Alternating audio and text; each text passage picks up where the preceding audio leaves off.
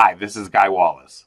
If your instructional analysis didn't uncover the process performance requirements for the budget and headcount, then you won't be able to share that with your learners so that they can be on the lookout for that being adequate or not before they start, and what to do about it if and when they confront any inadequacies in that enabler of the process.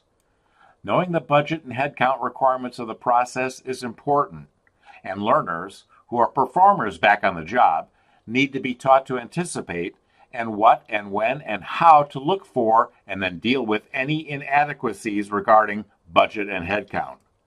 Of course, if you're just shoveling content to them on topics versus authentic task performance leading to worthy outputs that meet stakeholder requirements, then it doesn't really matter anyway, does it? But it should matter, because you shouldn't be shoveling topics with face validity when you could be sharing how to perform tasks to produce outputs with authentic performance validity. Understanding what's needed regarding budget and headcount is critical to initial learning in formal instructional means, whether via job aids and/or training, and also later in both social and informal learning means, and to the learner's ultimate success back on the job. And isn't that what it's all about? Performance requires much more than just knowledge and skills. Go for performance.